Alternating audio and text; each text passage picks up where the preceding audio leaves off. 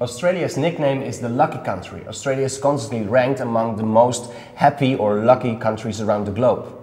I wonder, what else besides the sun, beach and surfing that makes the people of the land down under such happy folks? Jeremy, tell us. I don't know. I think we're just really happy people. We're just, very going with the wind and living life. You finish work on a Friday afternoon, you go and meet your mates at the beach for a surf.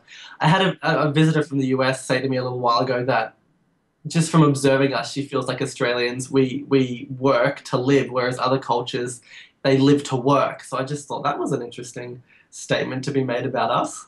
Definitely. And how does it work for you? Do you work to live?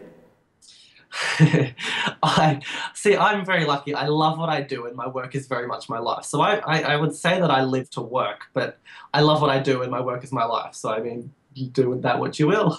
Yeah, sounds great. And any other reasons? I feel like we have a very good economy. I feel like a lot of people here, the